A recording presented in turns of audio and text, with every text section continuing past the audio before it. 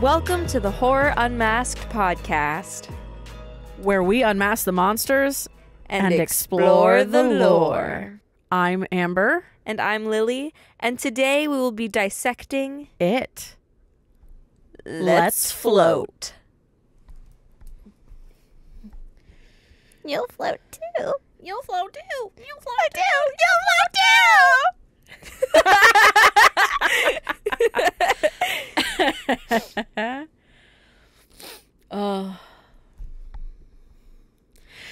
It's a rainy day in the late 80s in a small town called Derry, Maine.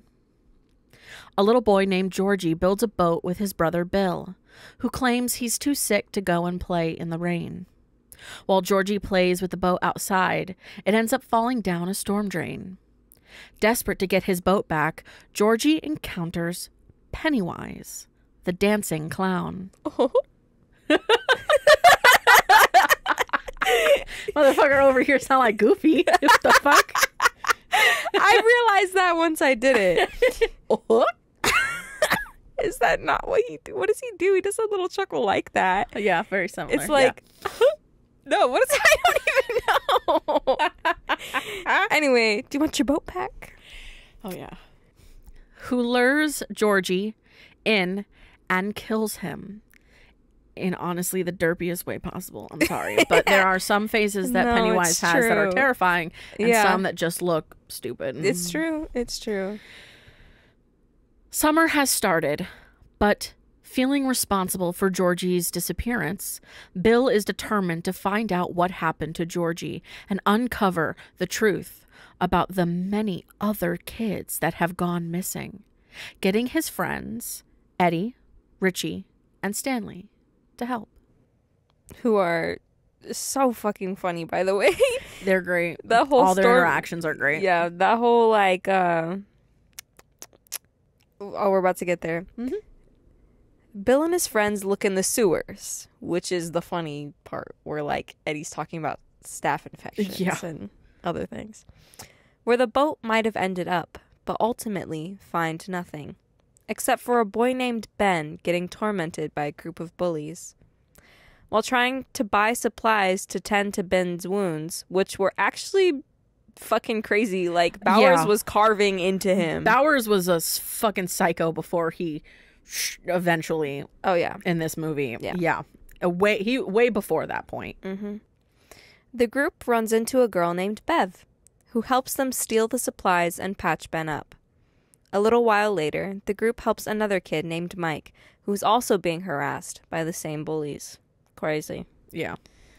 Knowing that they are all outcasts, the group comes together and name themselves the Losers. Yep.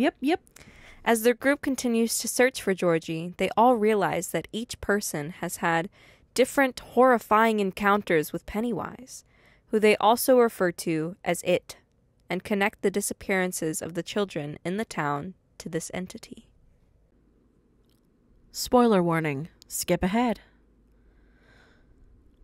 The Losers rely on Ben, who has done much research about the history of Derry, who tells them that this entity only resurfaces every 27 years to feed and get stronger. The Losers decide to find its lair and head to the entrance, located inside of a creepy abandoned house. When the Losers get inside, they're all attacked by it, but Bev manages to stab him in the head.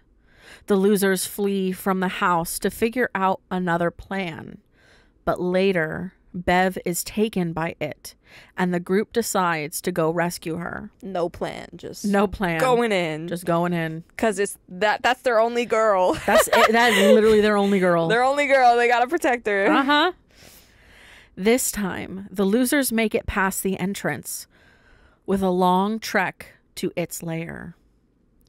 When they finally make it, they find Bev floating in the air while in a trance, staring at the entity called the Deadlights.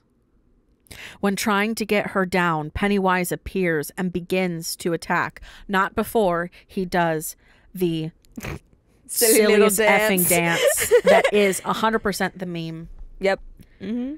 You've seen it. Oh, yeah. The entire group realizes that the less afraid they are, the less power it has, and begins to ridicule the clown until he is frail and weak and slinks further into his lair, disappearing. The losers make a blood pact to return to Derry in 27 years, if it ever comes back. The end. Like a literal blood pact. Like a literal, it's a literal fucking blood pact. They stand in a circle, hand to hand, blood pact. Them motherfuckers were not joking. They took the same rock, which I'm surprised Eddie didn't freak out over, like, what blood viruses you could get. For a second there, I thought it was like a piece of glass. I thought it was a piece of glass. Was it a piece of glass? I think it was a piece of glass that they were found on the ground. It was a piece of glass or a rock. Something whichever. like that, yeah. Something that was sharp. And they, like, cut their hands super deep, and then they hold hands in this circle and decide that whatever they're doing, they're going to come back. That was a occult, ritualistic blood pact that they bound themselves together with. Yeah. Like, 100%. So, this movie was released September 8th, 2017. Mm-hmm. The director is Andres Muschietti. Sure. Muschietti? I like Mushi. Muschietti? Muschietti. Andres Muschietti. Directed. That sounds right. Distributed by Warner Bros. And Warner Bros. Picture. Now, I have their box office. What was their budget? Their budget was $79 million. Yo! Because their box office was crazy. Fucking insane at $701.8 million. I think this is the highest box office we have had. Yes. That is fucking insane. Yeah, because when we went from, like, doing Saw and their measly, like... Yeah. 60 million? Yeah. I mean, even The Shining. Yeah. This was, like, I looked at this and I gasped like, what the fuck? Out loud. Yeah. And then you have some nice information and then our thicky ass cast of characters. Yeah, so this movie is 2 hours and 15 minutes long. Long. Not as long as the next one, but still long. And Rotten Tomatoes, good old 69%. Which feels a little low. Yeah. Not bad, but feels a little low. Yeah, I think it is. I think this should sit in the high 70s at least. I think like 76. Yeah. Feels right. Mm-hmm. You know? Wasn't even perfect, 78. but it wasn't terrible. Yeah. Yeah. I agree. Yeah. And then our super, super, super long cast list. Yeah. So we have Bill Skarsgård as Pennywise, Jaden Martell as Bill, the lovely Finn Wolfhard as Richie, Jack Dylan Grazer as Eddie, Jeremy Ray Taylor as Ben, Wyatt Oleff as Stanley, Sophia Lillis as Bev, Chosen Jacobs as Mike, Jackson Robert Scott as Georgie, and then I also have Nicholas Hamilton as Henry Bowers. Yeah, that's who I had as well. Yeah. So, big old group. Our main cast of characters that were the most affected. Mm-hmm. And a lot of them are in the next movie too, but I don't repeat them because you heard it here. Because then you have to talk about all of them being adults, so it doubles in size. Yeah, exactly. Whereas I think I have them, but that's just more for like so that I have it on there. Yeah. And obviously we didn't get into it in the little thingy, but like, so Henry Bowers is the bully that they constantly interact with. Yeah. And this motherfucker is a psycho before he snaps later in the movie. No, he actually is. Like, the way he bullies people is actually just torture. Yeah. He literally starts to carve his name into Ben's stomach. Yeah. Fucking full knifing it. While his friends are like, yo, dude. Yeah. Maybe not. Yeah. And he's like, no, I'm doing it.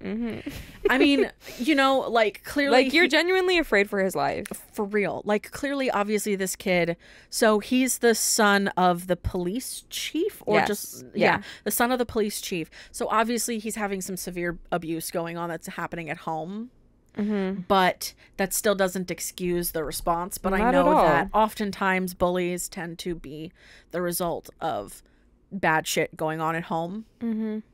But that doesn't help when Pennywise decides to step in and be like, hey, why don't you kill your dad? Yeah. And then that motherfucker just Right in the throat. right in the throat, just whink, murder that It man. was one of those like box cutters, so he took it and then like opened the box Opened cutter. the rest, like literally opened it into- in his, like, so in his put throat. it in and then just opened the box cutter into his neck. Yeah. Fucking intense. Uh-huh. While on the TV screen, it's like, kill him, kill Yeah, him. yeah. Because it's like Pennywise is in his head. Yeah, yeah. And this man, snappy snaps. Full snaps. And then goes to attack the losers again. Yeah, goes to attack the losers, then at the end of the film gets arrested and put into an insane asylum. Yeah. Which, right. Yeah. Really so. Yeah, yeah. Fucking actually insane. Yeah.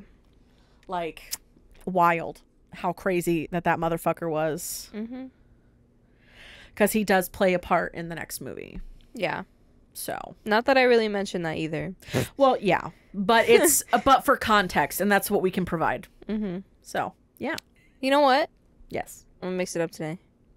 I'm gonna go. You're going to go? You're going to gonna throw everybody off. Yeah. You're going to throw everybody off because usually it's me that goes. But I Yeah. also have a lot of notes. Yeah. So tough, y'all. Deal with it. You get to hear about the lore before you get to hear about all my shit. Haha. It all begins with a god named Gan, who was alone in the universe for a very long time. Okay. Yeah. A god named Gan. A god named Gan. God named Gan. God named Gan. So he was alone in the universe, and so this prompted him to create entities known as the Deadlights, Oh. the cosmic force of destruction, Oh yeah, you're actually give us context about what the fuck this shit is. Yes. Thank you. and he created the Turtle, the cosmic force of creation. Did you just Yes. say the turtle? Yes. The Turtle. Because all I'm thinking about is just like turtles that just walk around. Like, is like, what the fuck? What? Turtle. Okay. I said what it's a turtle. Okay. I like turtles. Yeah, that's all I'm thinking about is just like this Turtles. little turtle is the. I wouldn't say little. Well, I don't know. We've never seen the turtle. Oh, just relax. I'm getting there. So, obviously, because the Deadlights are the cosmic force of destruction and the turtle is The turtle. I heard that. I said it on purpose.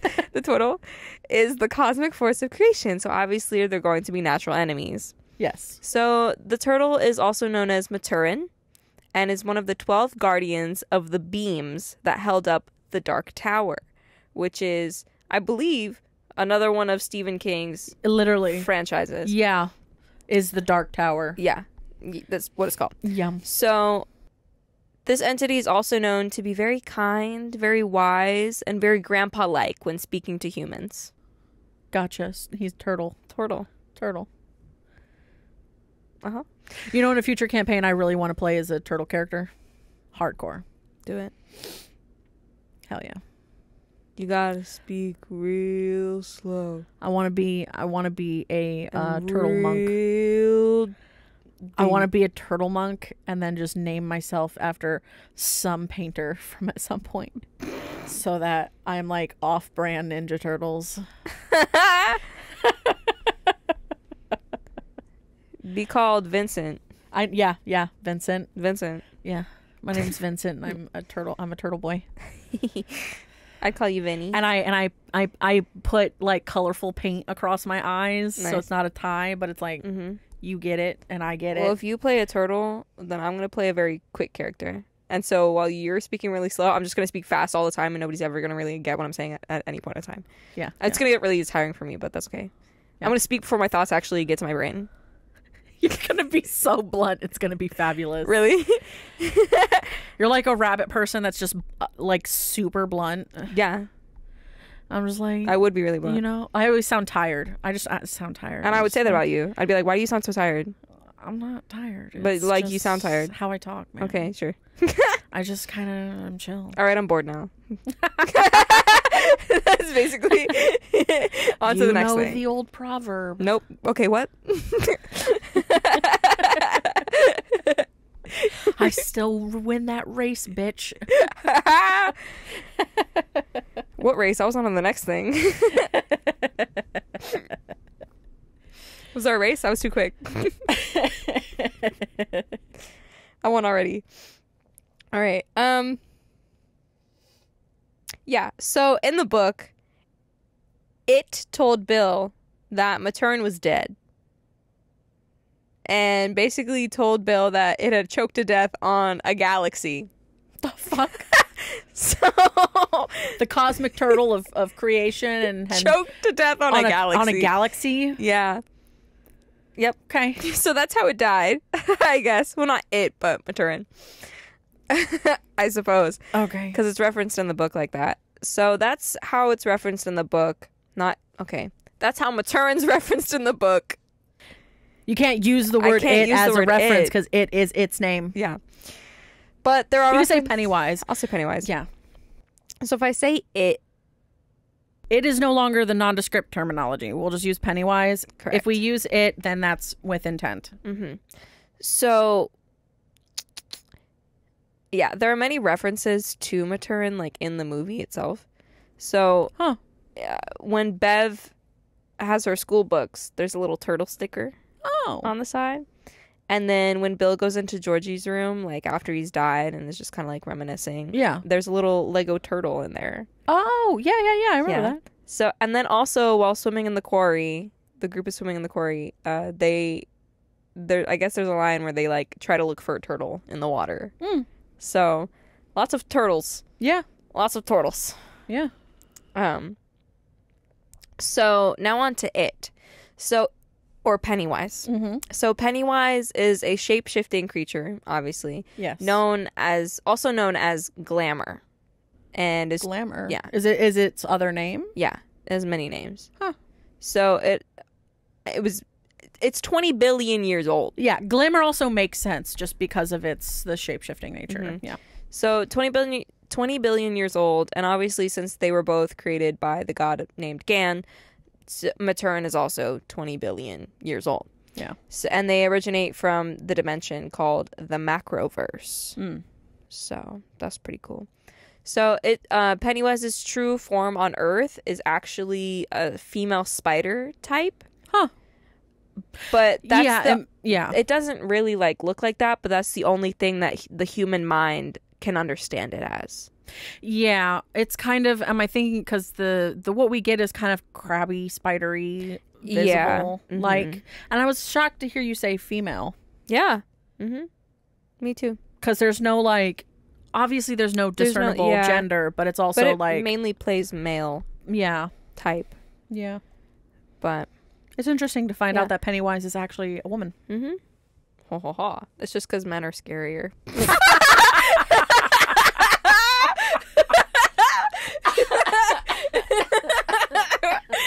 That pause was palpable for a second there.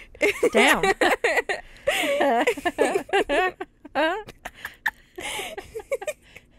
I said it and I literally went, ooh.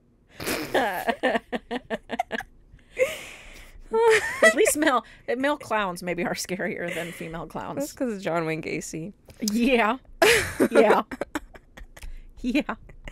Who, I'm not talking about the influences this one, but I am talking about the influences in It Chapter 2 podcast episode. Yeah. Yeah. And he is definitely one of them. Oh, facts. Guaranteed.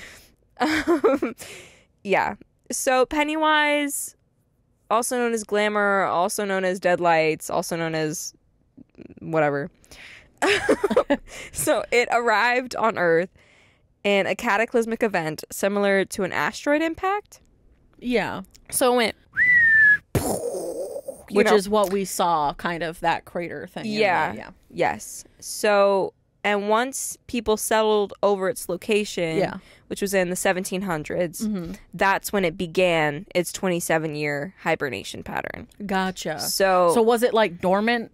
And then and then people moved on to the land. Mm-hmm. And that kind of was like smelling food, essentially. Basically. Gotcha.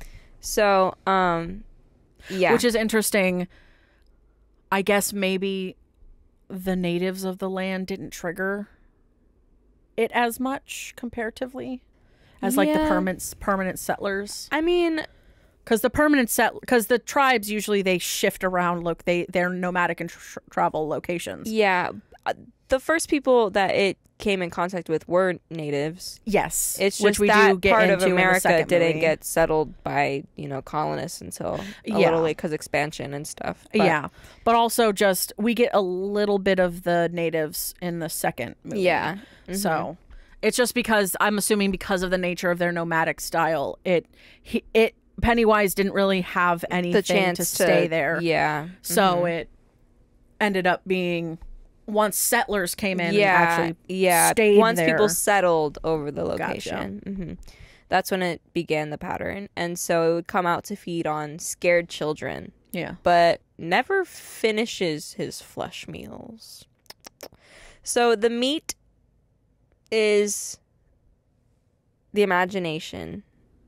The food he eats, yeah. Yeah, and the salt, so like the flavor, is the fear. Gotcha. That comes from the kids. Gotcha. So his seasoning of choice is fear. And the food is basically the kids' their minds. Their minds. So when you become a victim, it sends your minds into the dead light where you float forever and you go insane as it feeds on you. Yeah. So you're never actually truly dead. You're kind of like in a coma. Correct. So all of the kids that were floating at the end there were all just in comas? Kind of. I mean, it felt weird because the way that they, at least visually... At least this is all the information from more like book-wise. Yeah, because in the movie, like, that motherfucker's arm was bitten off. Yeah. I feel like you'd be dead out of that. Like, the body, regardless of what coma state, you'd be dead. Well, blood loss is legit. People get their arms bit off by sharks and they're fine. Well, yeah, but they get to the fucking hospital fast. They're not just like walking around with like fucking arm bitten off, just fucking walking around being like, I'm fine. No, they get sent to the emergency room and then patched up immediately and given blood transfusions. There's a big difference. Georgie's not over there walking around with no arm being like, I'm fine. I'm still alive somehow. Nah, that motherfucker would be dead. It's true. I think it's also like these people are dead, but also he still never finished eating them. So they are just kind of floating there. And I think that in some way his entity does have a hold of their mind.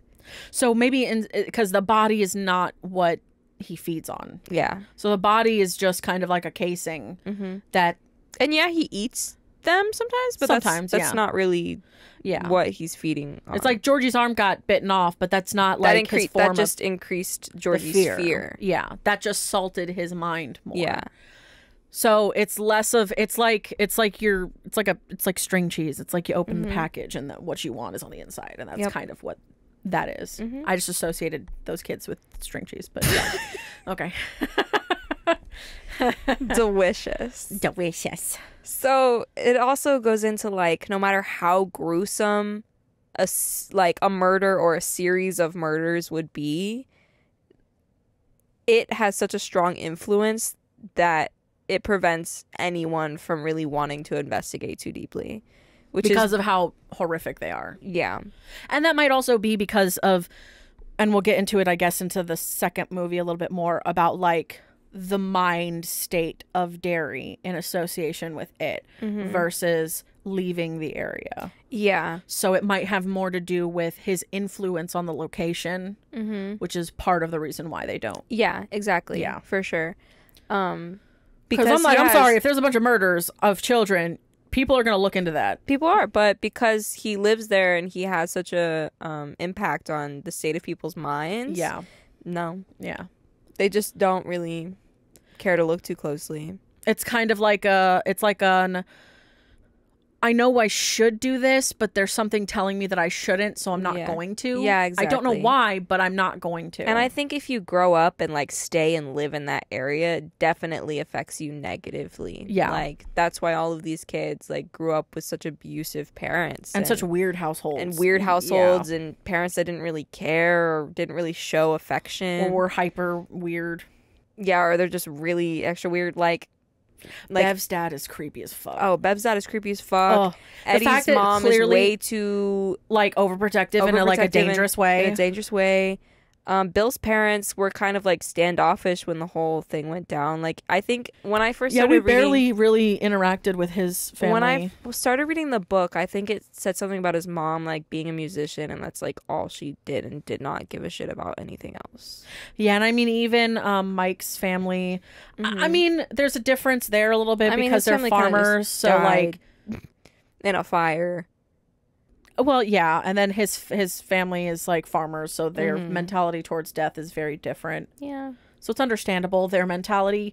And technically they're kind of on the outskirts of the town, so maybe the influence isn't as intense, but still. Also, Stanley's dad is really shitty because when he's at his, what is it? Was it his bat mitzvah? Bat mitzvah, yeah. Yeah, he was like giving a speech, and his dad was just like totally being an asshole. Well, yeah, because he realized that he was like, fuck it and fuck this. And dipped.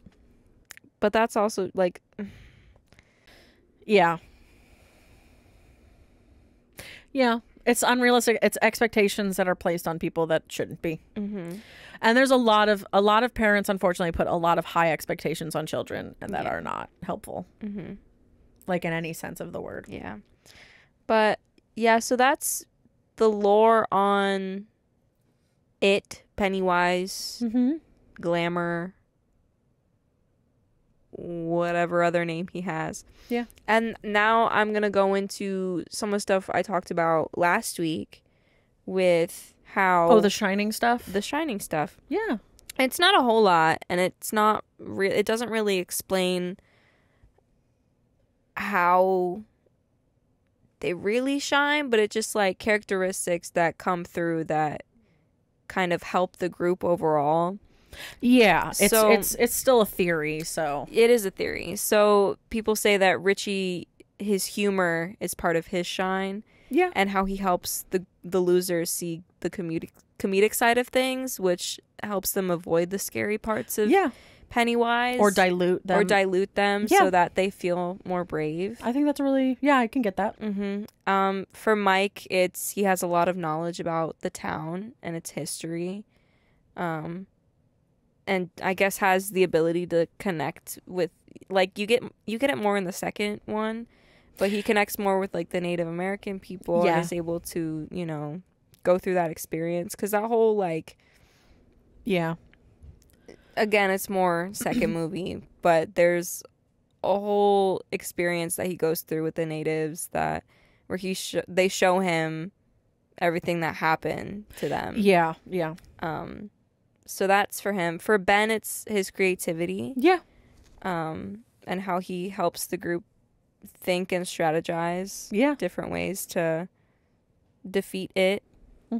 Bev can apparently sense danger. She's quicker than most of the guys when it comes to sensing, which is kind of classical of many girls. Like, I get that. Like, I totally, but I also see it as maybe a built-in defense mechanism against her father. Yeah, for sure. Like, so it's like her shine helps her twofold. It kind of it benefits, and I feel like she gets a secondary shine, or at least a secondary growth of her shine. Because of the deadlights. Yeah. So when Bev gets captured and is looking into the deadlights, they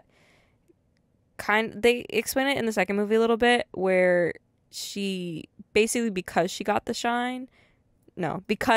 into the deadlights, she got like a psychic ability that helps her with something in the second movie. Yeah. She very premonition-y. I mean, even at the end of the first movie, she mentions seeing things. Yeah. And mentions the fact that she saw... I don't know if she actually said that she saw them dead. She says that in the second movie. But in the first one, I know that she said she saw something. I think so. Yeah. So I know that she said that she saw... Oh, in the first movie, she said that she saw them coming back. As adults. Yeah. So clearly she's already she did say that. She did say that. I remember that. Yeah, she has some level of the start of that premonition side where she knows, like, okay, we are coming back here and we will come back here as adults. Yeah. Yeah. So, For sure. because I think that's also what spurs on them doing the pact. A lot of people think that Bev and Bill are the people with like the most shine, which I would get. agree. I get I would that. agree. For Stanley, it's he doesn't really show a whole lot that he does have shine, but it's very obvious in the second movie when you know, we're gonna talk about it. We'll talk about it. So it's a spoiler. I would save that. There's something that happens that he does, and it basically just proves that he knew what was going to happen. And he knew that he had to do something in order to make it so that they would make it through. Yeah. And he was proven correct. It's true. By making the choice that he made. Yeah. But I mean, also in the first movie, I don't know, his character felt kind of like on the side. It's true. And then he was the reason that they kind of like, it was him and Bill. Didn't they get into a fight? No. It was Richie. It was Richie. Mm-hmm. Yeah, but Stanley was just very afraid of everything. Yeah. So I think he understood the extent of... He understood his role. Yeah. And he was like, okay. Because even in the second kind of movie, where his shine there was that moment of like... definitely the moment of, I'm sorry. Mm-hmm. Like, I promised. Yeah. Is a powerful... That scene is a pretty powerful scene of him being like, I'm sorry, I promised. Yeah. Like, I promised Bill I'll help. But it's a different kind of help that none of them realized that they required. Yeah. So. Yeah, it's a lot. Yeah. Then there's Eddie, and for him it's like his overprotectiveness. Yeah. With the group, because obviously that helps them, you know, be cautious while also still being brave. Yeah. And despite his like hypochondria and his anxieties to literally everything, he still overcomes that because of the group.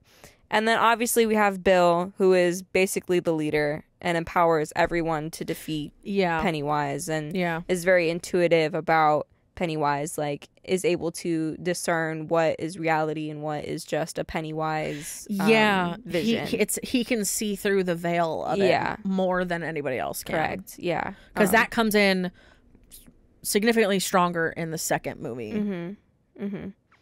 Mm-hmm. But the whole thing is like they wouldn't be able to defeat it if they didn't all have the shine. Yeah. It just kind of fately worked out that they all came together. Mm-hmm. And that also, like, being a group made them have a stronger shine. Yeah. So if it were because all of them worked together. Yeah, they all worked together, which made them all shine together. Yeah. I mean, even if maybe they didn't even have the shine before, and it just kind of developed as they became a group and got stronger, which we can also talk a little bit more in the next one, because I also have some things to say about this as they're adults and like the theories about them leaving and coming back together and other things like that. But I think that'll be cool. Yeah, so that's what I had. That's what you got? Mm-hmm. Okay, so now it's my turn. Drop some knowledge. Throwing fucking everybody on their head. Okay, so I've got a couple things. Obviously, a lot of this is the special effectsy stuff. Mm-hmm. So I have my first topic is the face of terror. Pennywise himself as the character. Yeah. So obviously he has a frightening clown appearance. For the most part.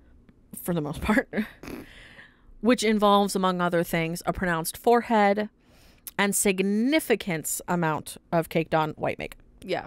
Yeah. So this design came from several concept artists on the film and the director himself. The prosthetic makeup designer, Tom Woodruff Jr.'s Amalgamated Dynamics, which is his team, formed part of the design for it. So with fellow prosthetic makeup designers Sean Sansom and Shane Zander handling application on set. Wait, was it Sean and Shane? Yeah. Oh, God. Sean Sansom and Shane Zander. That's evil. Yeah. Obviously, and this actually took place in Toronto, which is interesting. Yeah. Why wouldn't they just do it in the state that the movie's associated in, but whatever. I don't know. So it's done in Toronto, and then the costume designer Janie Bryant looked after the character's Harley Quinn-like garb.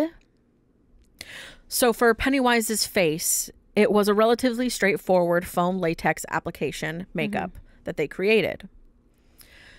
To them, it was all about a combination of form, this much larger head that gave the character this weird feeling, almost like a childlike kind of look. A larger head, a smaller face, and in itself, it was very creepy. Yeah. The clown makeup consisted of a set of prosthetic applications that had cracked skin applied. So the process took over 3 hours of application time to be put on, because obviously it was more than just clown grease paint that was being wiped off. It was actually as if part of his skin was also becoming decrepit, and it gave him this kind of hellish appearance. So all of the cracks and everything, like, it was makeup, but it was also his skin. Yeah. It wasn't just like 2 layers of something. So the Pennywise face, it has all these wrinkles and cracks and stuff like that, and that's actually just his actual skin. So Pennywise steps out of a refrigerator at one point and untwists his body. Yeah, he do.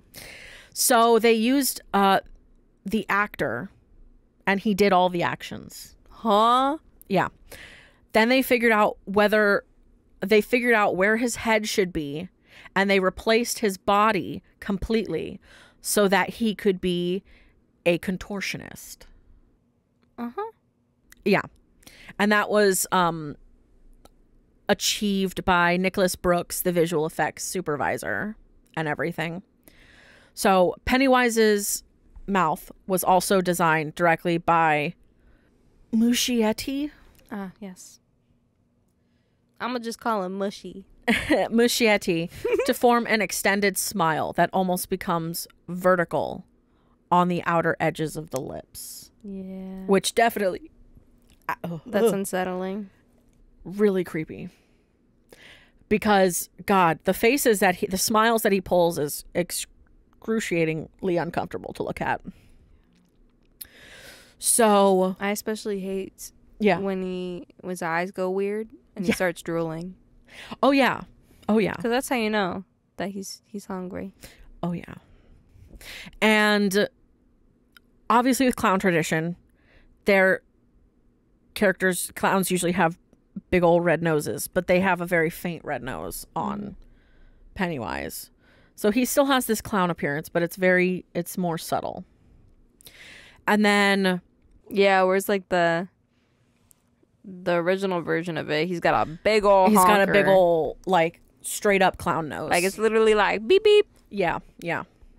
And then Andy also had them do a couple of different versions of teeth for him, which was which they were saying was kind of fun, as they had one that they called the bunny teeth, where you look at a clown's face and you see these large incisors, and you feel like it's this cartoonish rabbit kind of thing.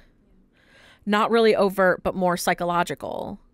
And it shifts your perspective suddenly for something that's cute and cuddly to something that is creepy as hell and deadly. Yep. And then I'll go into some of this stuff, which is so less about the makeup, more about some other aspects of it. So also, I don't know if I have it here, but I'll say it later if I don't.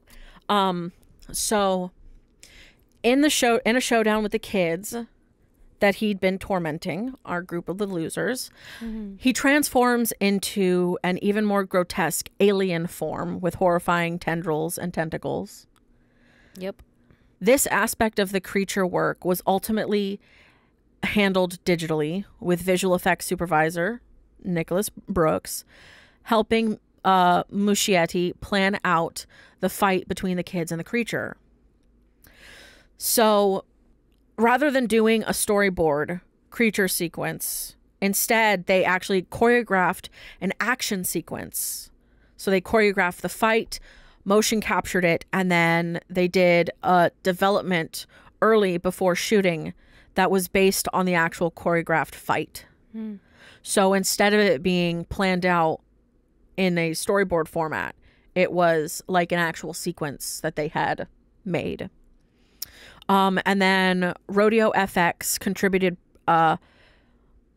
previews for these creature scenes, and later much of the final CG creature work.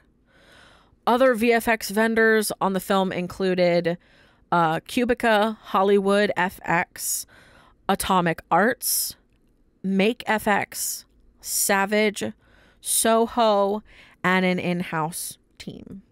So that's a lot. They had a lot of people. So Brooks also rehearsed scenes with Skarsgård and the children actors carrying foam weapons. Yeah. Beating the shit out of each other. And they had lots of fun with that. Yeah. So during the shoot, the different forms that Pennywise shapeshifts into were usually represented by something practical on set. A performer in a costume or makeup, or Skarsgård himself. So Rodeo FX, under visual effects supervisor Arnaud Brisbois, hopefully I'm not butchering that bad, then delivered CG creature augmentations and transformations that range from jaw and maw work, dubbed the kill mouth, to Pennywise's twisted and contorted body, and some usually takes on what might normally be considered creature effects. And then since Pennywise has got a head like a balloon and a clown mask on, it's almost wasn't like doing a creature per se, because normal skin, their skin doesn't have to be like tissue. So it could be rubber or silk or costume. So he's caked in makeup, so you don't see the jaw muscles twitching before the transformation. It made him feel more cartoony. So instead of having this more realistic movements of a human face, it was this, otherworldly kind of visual to it. And then the design of it started with Andy, and it was enormous fun to work on because it wasn't tied to physical anatomy or evolution of all the things that usually govern most of the works that they would do. It was meant to be unrealistic. It was rendered photoreal, however, and it looks like it's there, but its movements and motions and ideas are a lot more fun than the relatively than reality normally gives you. So he's this real creature that has this very, like he jumped off a cartoon screen. And then one scene obviously features the kids trapped in a dank house. Not a dank house, but a dank house. Yeah. Dank is in the not 2015 gross and smelly. Yeah. New coin term. We're talking about the old one. Yeah. And again, it's a refrigerator opens to reveal Pennywise inside with an impossibly contorted form. The final shot was made using both photography of Skarsgård and Rodeo FX's CGI finesse. He steps out and untwists his body. They used the actor, and he did the action, and then they figured out where everything would go after that so that he could have that visual come to him, as I mentioned before. So this shot in particular and the transformation summed up what he sees as the director's unique approach to realizing the supernatural horror in it. So they were delivering were these playful versions of transformations as opposed to watching something in detail as it grows. It's done with more comic or almost slapstick ridiculousness. And so it has this fun, scary kind of visual to it. And then considering how little CGI is actually in the film. Really? Yeah. There is the bathroom nightmare. Oh, yeah. Which utilizes gallons of practical FX blood. Stephen King really likes his blood. His blood. Mm-hmm. His, like, gushing and splashing and blood. And the in-camera tentacles. Like, even with of Carrie. Hair filmed. Yeah. Seriously, blood everywhere. You got the elevator and the Oh, Overlook Hotel. You've got Carrie being dumped by a bucket of blood. Exactly. You've got Bev being exploded in the bathroom. Yeah, and the tentacles of hair were actually filmed in reverse. Oh. So one of the film's best scares in Pennywise leaping out of the projector image also. Yeah. Like a Jack in the Box. Very much a practical effect. It was an actual practical effect. Wow. And I saw the images for it and I thought it was kind of fascinating. And thanks to forced perspective, suddenly appearing gigantic. So the image I saw of it was actually, so Skarsgård was actually, like there was a box that was the projector screen essentially, and they had him in it. So he was coming out of it physically. Nice. So there was definitely, they really played with perspective. And I think that's really kind of cool that that is not a CGI scene. Yeah. But that's like legit. When they don't use CGI. Like you can tell that Pennywise is obviously, there's a lot that is CGI. Yeah, but there's also not like, what I think is also really cool is the reason why I like, and I think the reason why we like when they don't have as much CGI is because it shows the creativeness that these makers will go to get the visual that they want. It's like what it was in the past. Yeah. When you had to come up with like, how the fuck am I going to get this scene? The best example I can come up with is when you're watching Jurassic Park and you go back and you watch the older ones and you can see that is like real puppetry. Yes. And it makes it feel real. That's a real ass T-Rex. That's a real dinosaur. That's a real ass T-Rex. That is a big baby. And because you can see the textures and you can see the actors interacting with things and it's natural. And then you go and you watch the movies now and you can tell that is CGI because there's just like a fakeness to it. Yeah. And I can't really explain it, but it's like I just love the fact that like in which is heartbreaking because it's the images that I lost when my phone went to shit were the images of the 30th anniversary tribute store out at there, and I lost the pictures of me taking it with the Triceratops from the movie. No. And I'm heartbroken because I love those pictures and I lost them forever. Because I'm a hardcore Jurassic Park kid. When I was little, my mom told me that when I was in my crib, I had a dinosaur themed stuff, and I watched Jurassic Park to the point where I destroyed my parents' TV. Incredible. Was a hardcore Jurassic Park kid, and I've always loved those movies. And it's, I love the fact that like later on in life I learned about like the insane technical shit that went into Jurassic Park, and like the laughing technical difficulties of the fact that they had like rain and shit, and then they had to like pat down their T-Rex because it just would be leaking water. It was just dripping water. Like I love that. I love that it was like a real thing that you could interact with.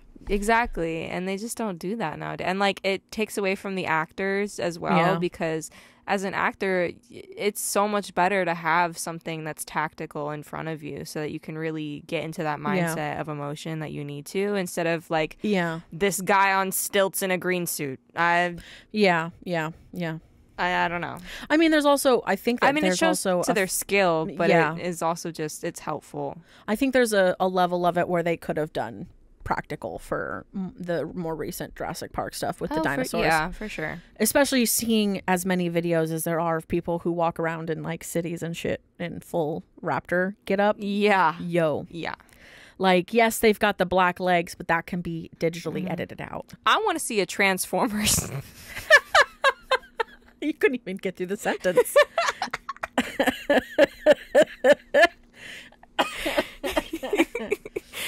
I want to see a Transformers movie with no CGI. Yo, we're going to get the Transformers outfits from the fucking, when you have the meet and greet out at... Suddenly, they all had growth unspurts. Yep. All they're only a couple feet taller than the people. They all shrink. Yeah. You're like... Because even referencing the Jurassic Park stuff, it makes me think of like the fact that you can meet Blue and the others out at Universal. And I want to get do that kind of... Yeah, I do. I do too. I want to do that. I haven't done that yet. Yeah. I didn't realize what that was. I thought it was just a silly little, like, tiny little hand puppet. No, it's like an actual thing. Oh, yeah. An actual dinosaur coming at you. Yeah. So. All right, we tangented hard. We did. All right. Okay. So getting back in this is about Georgie talking to Pennywise. So that itself was really complicated for the technical challenges, I suppose. So having a 6-year-old kid under the rain talking into a hole. Okay. They shot part of it on location and part of it on a stage that they built. Yeah. Because it wasn't easy. They had to have the rain all the time. So there was a water issue and a sound issue. That makes sense. And the logistics around putting a camera inside the tiny space of the hole where Pennywise was practically impossible. Stephen King is writing some shit. He got some crazy ass stories out there, my dudes. And I do have Who knew that a little kid going down a drain pipe would be so... Yeah. And I do have the thing that I was mentioning earlier. I was wondering if I had it or not. So some people have criticized the fake appearance of Pennywise's eyes. Yes. And yet Bill Skarsgård has says he can move his eyes independently of each other. Eyes.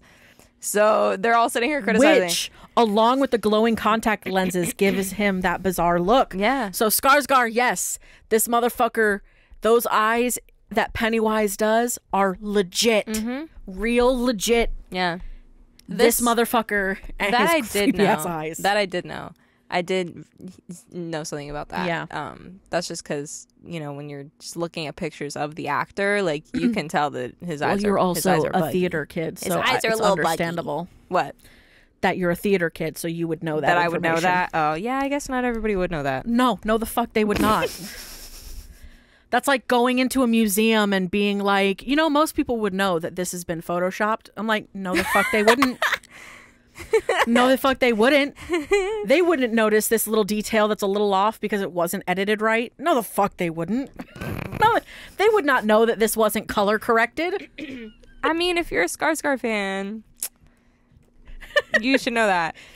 But if you're like a movie theater person, you should also know that. But if you're a regular everyday person, hi, hello, here's your new information. Here's brand new information for you. Yes. No, yeah. We are strangely qualified and unqualified at the same time. It's true for this. So take that with what you will. Yes. So believe every single word we ever say. We are always telling the truth, and we are never, ever wrong. Immediately an email. I'm sorry, you were wrong about this fact. Here, let me tell you about this thing that you missed. Well, you would have to get through the first 5 minutes of our oof.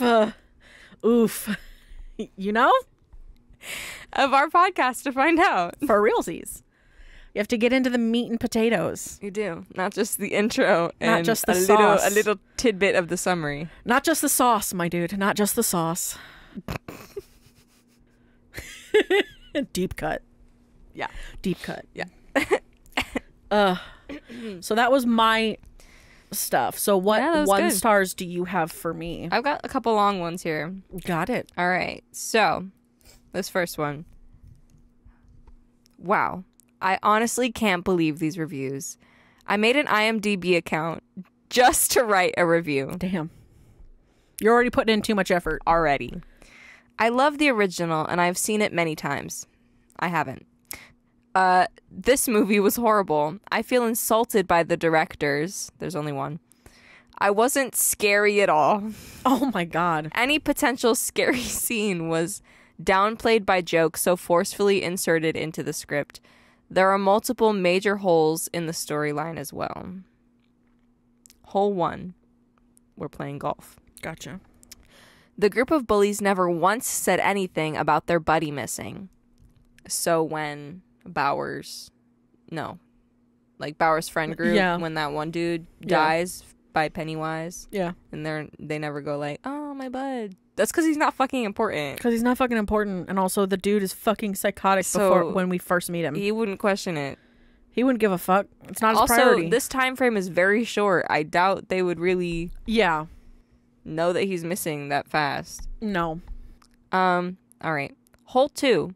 The girl is pulled down from floating and brought back to life. Doesn't that mean that the hundreds of kids that come down from floating at the end come back to life too? No, not if... Literally, I just had this conversation about the fact that if you've had your arm bitten off... You're dead. You're dead. Yeah. There is no... some of these kids have gotten horrifically maimed. Mm-hmm. They're like... They may be in a coma state while he's devouring their their mind, brain. But, their body's dead. Yeah. There's no fucking way. Mm-mm. Especially not after, A, you're going through a sewer. B, there's no way. Without medical attention almost immediately, there's no fucking way you're alive. And then he also asks, or do their rotting corpses fill up the sewers for 27 years? Does Georgie come back to life too? No. Their bodies are just in the fucking sewers. Well, floating in the sewer. In his lair. Actually in the air. Yeah. And then at the end, they are obviously descended, but they're also just still dead bodies. Mm-hmm. Hole 3. We're Gotcha. We're getting through the putts. The putt golf? Yes. The girl can't decide which boy she loves. She took the poem from the Pudgy Kid's room. I have to assume because she randomly ends up with it in her bedroom. But then she still thinks that Bill wrote the poem somehow. The Pudgy Kid kisses her, bringing her back to life. True love brings back the dead girl like Princess and the Frog or something. But she winds up with Bill. Every cheesy humor film jump scene was witnessed in this film. The acting was good, but I can't see how this is touted as a horror film. I felt like I was watching a Disney movie by the end of it. So technically she didn't actually end up with anybody. She didn't. She just kissed one of them. And also she didn't take the note from his room. She was given the note secretively. Mm-hmm. She already had it. Yeah. And the truth of the matter is that she thought Bill was it. Yeah. But he literally doesn't know anything about poetry. And that should have been the clue. That should have been the sign, but also the second fucking sign is that she should have noticed that when Ben fucking said the rest of the line to her. Yeah. Should have been her tip-off was, oh, it was this kid. No, but that's fine. My heart burns there too. Did you not pick up on that? Bev, sweetheart. He literally brought your ass back to life, and then you said a line, and then you said the line back, and you didn't catch it? No. Whatever. Because she was so, hard eyes over Bill. Yeah. So, yeah. Also, I kind of hate that, the whole thing where it's like, well, then I spoiled the second one, kind of. Yeah. Never mind, we'll talk about it later. But yeah. She doesn't end up with anybody. She's just... None of these are plot holes. They're all just... story stuff. Things you didn't understand. Literally. That's not holes. That's okay. Second one. Honestly, I was really excited about this movie. Really excited. I watched the original It this morning to get ready for it, and I have some reference. And it was absolutely terrible. Seriously, terrible. Not only did I walk out the second Pennywise was shown in the beginning. No, not only did I want to walk out the second Pennywise was shown in the beginning, but the rest was torture. I was with other people, so I couldn't walk out. Here's the thing. This is the first time I've ever been so disappointed with a movie that I went out of my way to write a review about it. The clown was not scary in the slightest. The teeth were stupid. I agree with you on that one.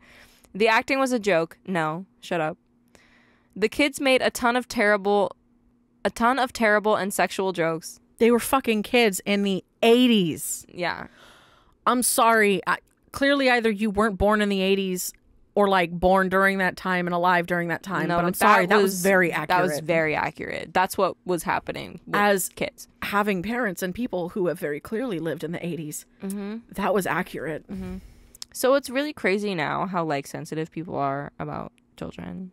Yeah. I mean, it makes sense. I'm also really grateful that 90s, 80s, 70s clothes are coming back. Oh, fuck yeah. For sure. All of my shit that I bought.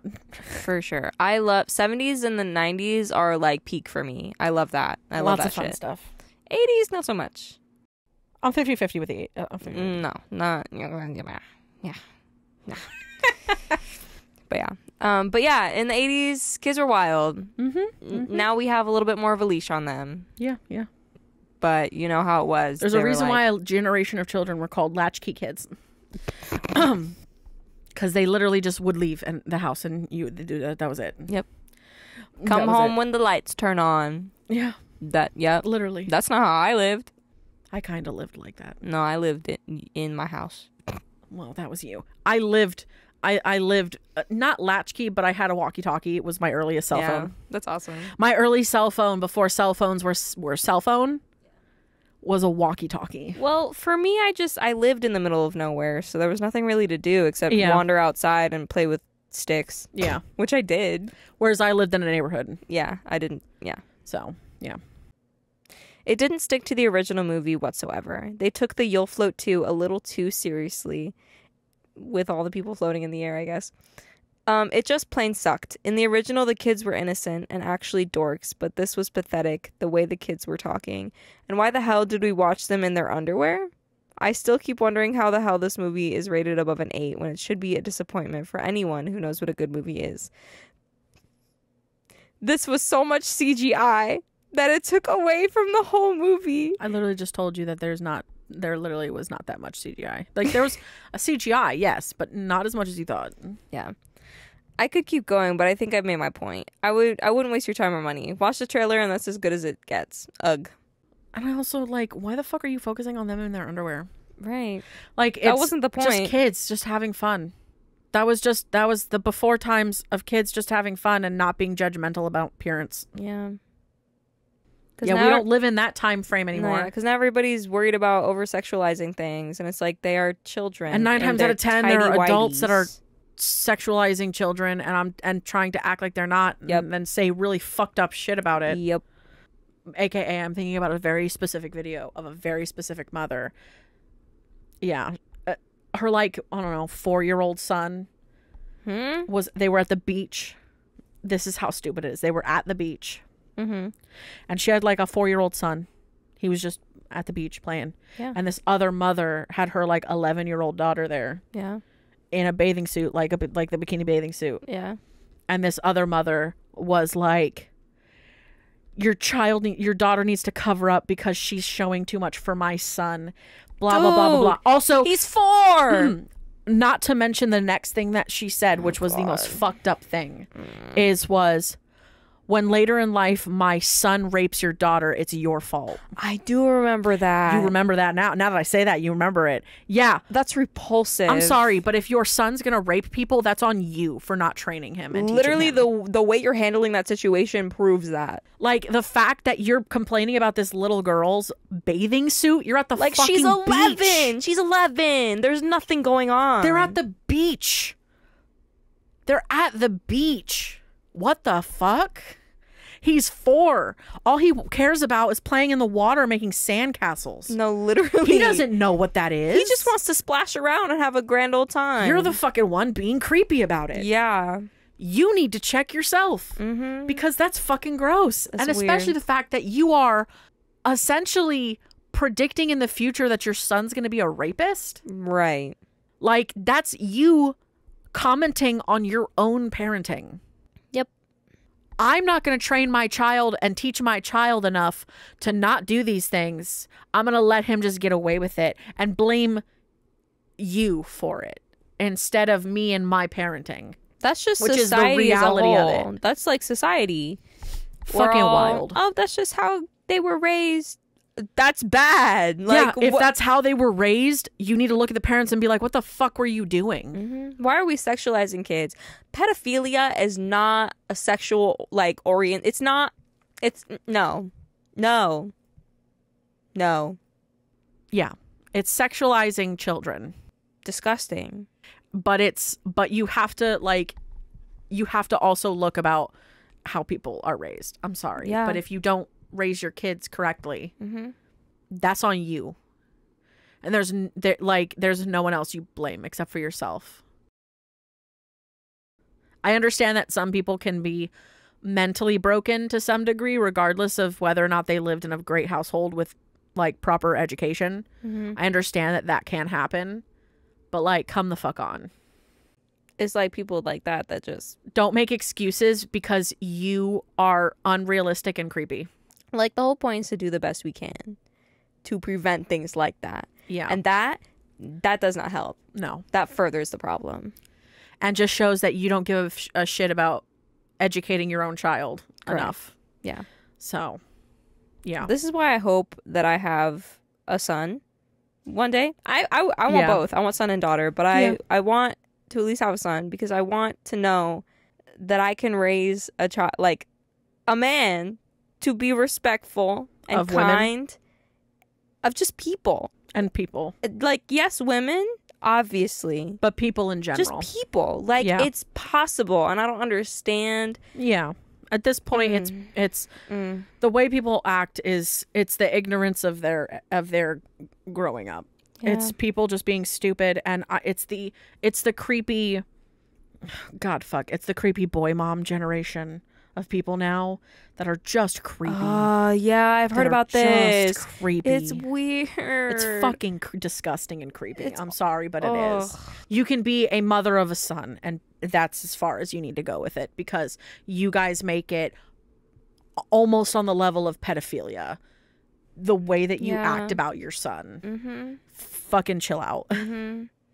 Like, and if you don't really that know is what your we're talking child. about, I don't really want to get into that. I don't want to get into it. You can look it up. TikTok is prevalent with them. If you just look up boy mom, you'll find all you need to know. Yeah. But yeah, no, that's... And I hate that because it's like boy mom is so nasty, but then you hear about like girl dad and you love that. Well, yeah. You love girl dad.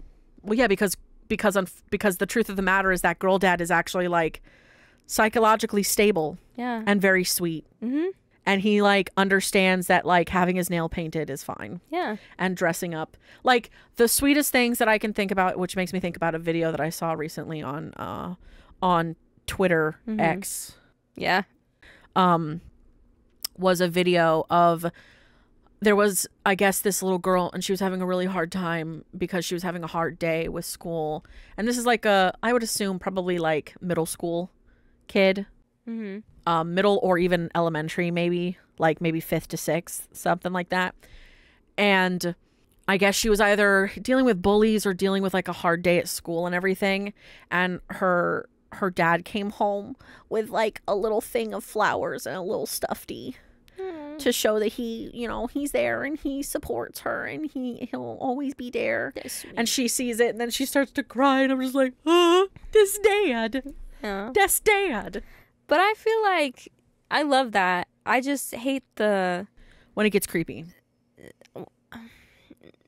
I hate that it's girl dads are all sweet, lovey, but then you get to boy moms and it's totally opposite. Why can't it just be like, moms of boys who understand that, it's cool to play with also masculine things and to, like, be that other side of... It's not even just that.